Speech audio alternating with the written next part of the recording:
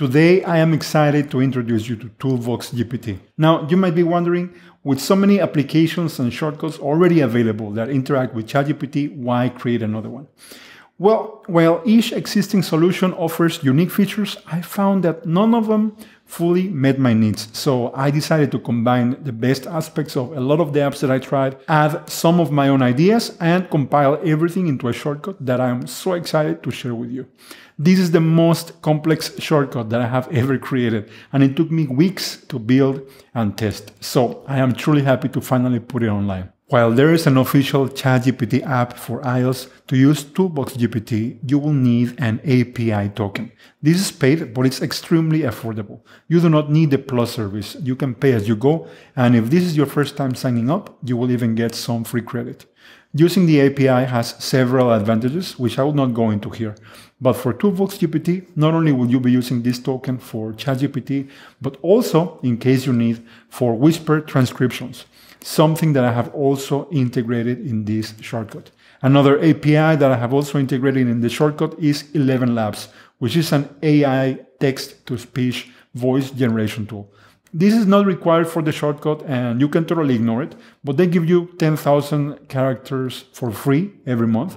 And I think it's an amazing tool. So you have the opportunity to use it here, not for conversations, because for that it will be very expensive, but for whenever you need to read some text aloud, as you will see in a minute. There's two versions of this shortcut. One of them integrates with Bear, my favorite note-taking application, which now even allows you to create markdown tables. So you can use ChatGPT to create markdown tables inside of Bear.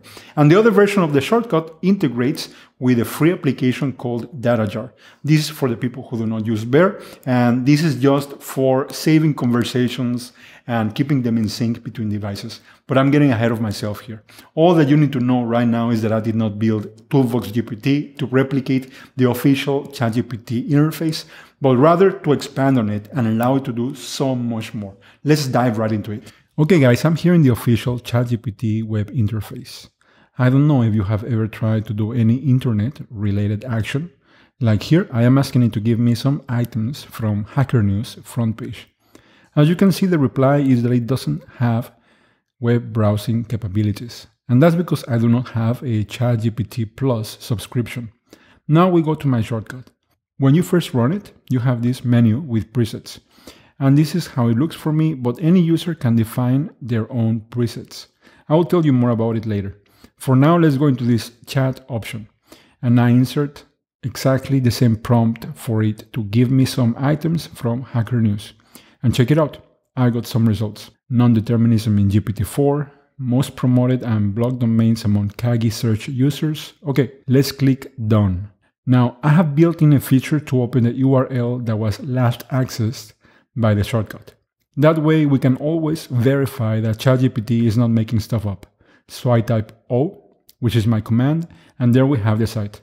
Non-determinism in GPT-4, we have the most promoted and blocked domains item. Basically, ChatGPT gave me the first 5 results. But since I'm here, I can say, oh, maybe this sounds interesting. So I can copy the link, click Done to go into my conversation again, and ask for a brief summary on this link that I just copied. This time I will specify for it to use the web command. The web command is what I have built into ToolVox GPT to get internet access. I do not always type this down, but the more specific that you are with your prompts, the more chances there are for this to work. After all, we're using ChatGPT for something that wasn't originally part of it, and I don't want it to make up anything. So we click Done, and since it's the first time I access this website, I need to give it permission. And there's my summary. On desktop, you can always open the web browser yourself and leave the shortcut in the background.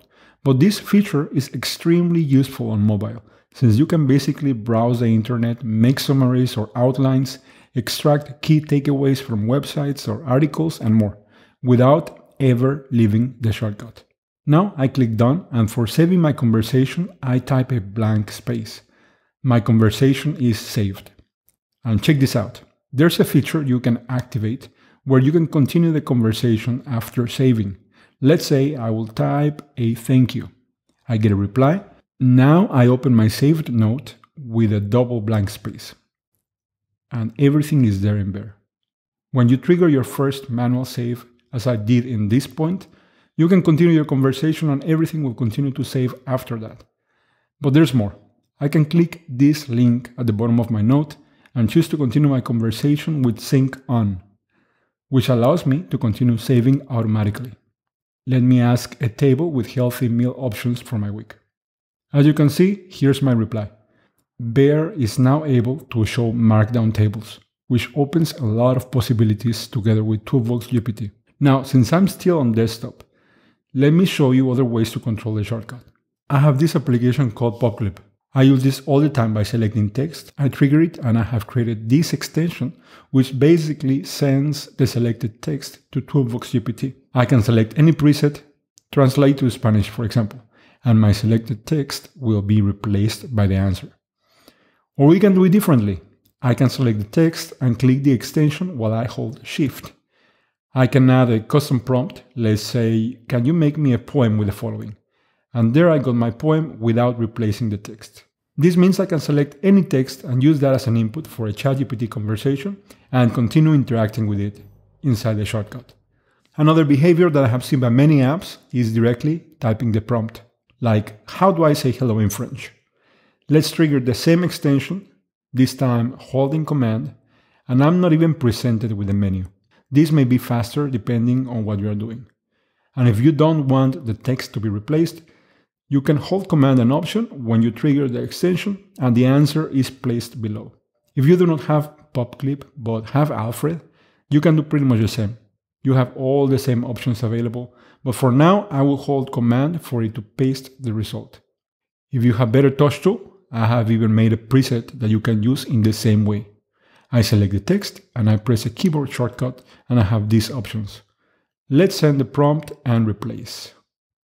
All of these that I'm showing you are pretty much imitating the behavior of many of the third-party ChatGPT applications out there. But there's more. The way that ToolVox GPT integrates with third-party apps is through something that I call flags. And this opens a new level of possibilities with other apps or other shortcuts. And it also allows for a lot of customization options on how the shortcut behaves for your own case. I can type the flag to default to chat. This allows me to go directly to a conversation without showing the menu. I insert the flag for no prompt or no prefix so that I am not asked for a specific action on the selected text. Then I add the flag for whisper transcription. And whisper transcription is so much better than Siri. Plus, one of the advantages is that it automatically detects languages. So I can say something like, from now on you are a translator between Spanish and English. I want it to answer me back in the opposite language. I select my text and share it to ToolVox GPT. See, it gave me the answer already in Spanish, saying that it understood my request. But now check this out. Since I activated whisper transcription, I can actually dictate something like, where is the closest Walmart? Imagine that you are traveling somewhere and want to communicate using this shortcut. You can do that. You see the answer, and the other person can answer in their language. Lo lamento, no hay ninguna tienda cercana. I'm sorry, there are no stores nearby. Now let me show you another feature. I can say W, and my dictation mode will go back to normal typing. Just as there are commands for saving and opening notes or opening websites, there's also a command to access 11 Labs voices. So I can type M for a male voice, and it can read the last response. I'm sorry, there are no stores nearby. I can take different actions on the audio file, or I can just continue. For now, let's continue and say, no problem, thanks anyways. I got my translation, and now I will tap F to read it as a female. No hay problema, gracias de todos modos. See, it reads perfectly in Spanish. So with Whisper and 11 Labs that auto-detect languages, you have a lot of options. This is great for anyone trying to learn different languages, for example. ToolVox GPT can extract text from images and use it as input for a conversation. The same as text from PDF files. You can share websites from Safari. You can even share a list of URLs. And here's something important. ChatGPT has a limit of how much text you can feed into it. Here you see that the total is 19,000 characters, which is way too much, because of course, these links that I selected have a lot of text. Let's say that I click down here and I am presented with my menu of presets. I can click any of them, and then I will be presented with this option to auto-split the text. You have the option to accept this, and in the settings of the shortcut, you can actually select the amount of characters where you want this to happen.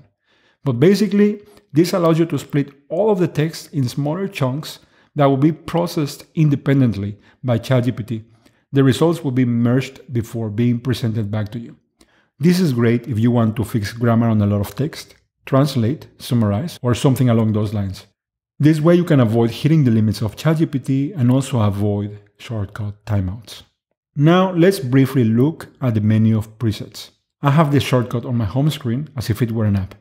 If I tap it without sharing anything to it, I see the menu right away. Now, first of all, what is really special about this is that these ChatGPT presets are a combination of system roles and prompts. With system roles, you are shaping the identity of this character that you will be talking to.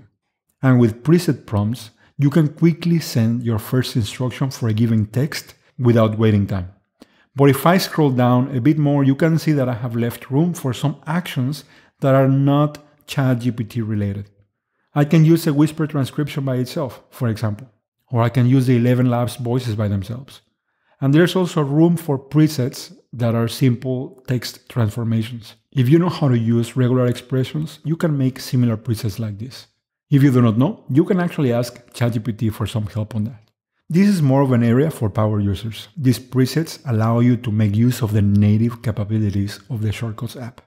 Oh, and actually, there's more that I haven't covered. Like, you can start a conversation by entering a flag before your first prompt directly to change your ChatGPT model for this interaction. You can see here that I am on 8,000 tokens of context, which is the one for GPT-4. This that I'm showing you is just an overview, but actually there's much more that you can do. There you have it, guys. As I mentioned earlier, ToolVox GPT is designed for customization at its core.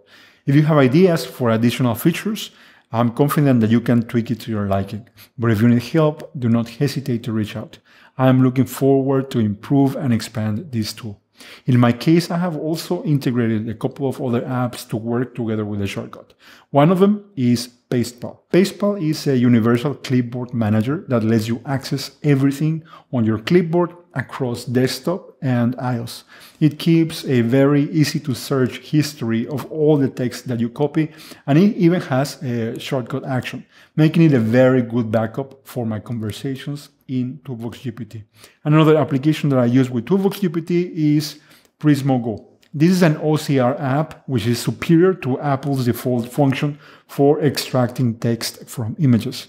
If you are interested, I can share with you how I integrated this with the shortcut. Now, while ToolVox GPT is intuitive to use, it does come with a lot of settings to customize according to your needs. So, I strongly recommend reading all the guide on my page where you can download the shortcut. Without understanding the guide that I wrote for you, you probably will not be able to make the best out of this tool. And I think it's also important that you know some of the limitations and possible workarounds. Trust me, it's just a matter of reading and understanding a bit how all of this works. Once you get the hang of it, you will find it a valuable addition to your workflow. If you have any questions, feel free to ask. But before you do, please ensure that you have read the guide on the site. Thank you so much for watching, and I hope that you find ToolVox GPT as useful as I do.